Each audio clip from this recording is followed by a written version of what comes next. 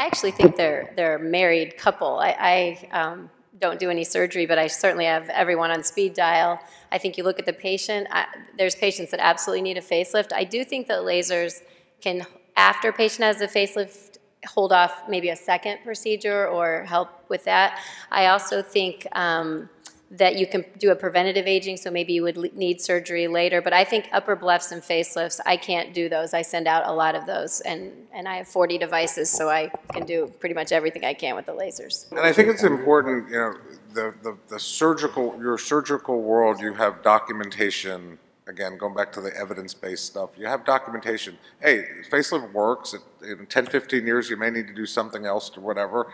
But in the fractional world, we don't have it yet. So I'm actually in the process of finishing a very large case series with one of my plastic surgical colleagues in China on 5-year results from ablative fractional CO2. And it's probably the largest series that's ever gotten to 5 years. So we hope to have that in maybe David's journal soon.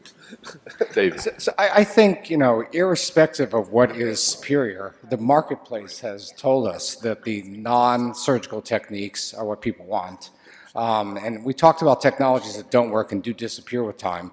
And obviously plenty of these technologies do work and have stayed. And, you know, I think we just look at this meeting, the number of dermatologists who now come to this meeting versus the number who came 5, 10 years ago.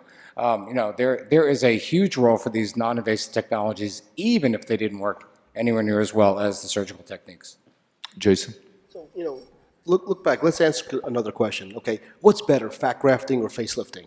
You know, they do different things. So, you know, my favorite facial case will be facelift for excision of excess skin and repositioning, fat grafting for volume, and laser resurfacing for the things that laser resurfacing does. But in terms of our practices, I think actually what I've done is pushed out some things. So facelifts are perhaps at a slightly older age than they might have been. We don't do facelifts on 40-year-olds like they did probably in the past. We'll probably do Ulthera first on someone who comes in their 40s, and maybe somebody with a little neck laxity will then do some either thermy or something else to the neck, and then we'll do a facelift on an older patient. So everything's very complementary in our practice, and we have lots of options. And again, I agree with everyone here that the non-surgical things are getting better and better and better, but they're not replacing surgical options for the older patient.